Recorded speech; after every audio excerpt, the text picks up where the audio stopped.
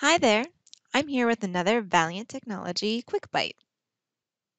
If you're just getting started with Office 365, you'll want to explore using SharePoint for easy collaboration and file storage in the cloud. There are a couple ways to access SharePoint, but we're going to start through the web portal. Open any browser, whatever your preferred is.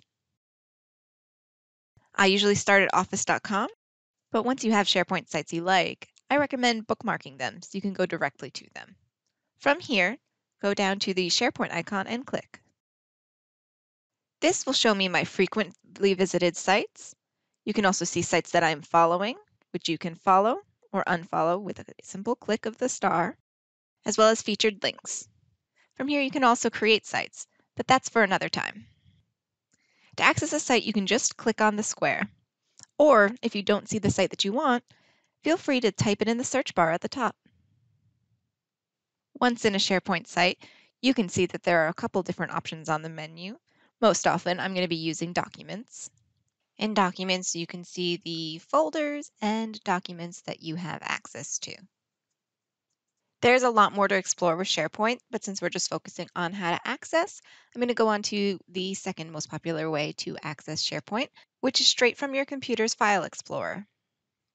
In order to view your SharePoint documents in your File Explorer, you do need to do one more step in the browser. We're going to sync certain folders to our desktop. While you can sync the entire SharePoint site, we find that when people try and sync everything, it does have a hit to performance. So we recommend only syncing which folders are most important to you, which folders you're going to use on a daily basis. Open the folder that you want to sync, and then right up at the top, click the Sync button. Allow it to open Microsoft OneDrive. You will have had to have installed the OneDrive application before starting. My files synced pretty instantly, and I can now access from the File Explorer. I'm just going to minimize this, bring up my File Explorer, and right here, you can see this building icon is my SharePoint site. If you have more than one SharePoint site, they'll be listed here. I can just click on the folder and access it in a way that's familiar to me.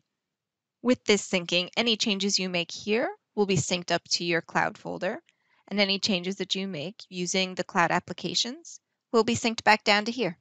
You can also quickly access some of your SharePoint sites via Teams, but we'll talk about that in another video.